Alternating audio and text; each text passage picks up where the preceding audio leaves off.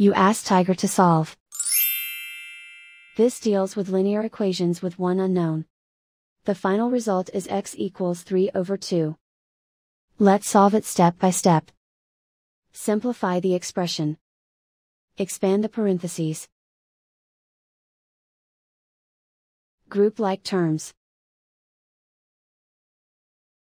Simplify the arithmetic. Group all constants on the right side of the equation. Add 6 to both sides. Simplify the arithmetic.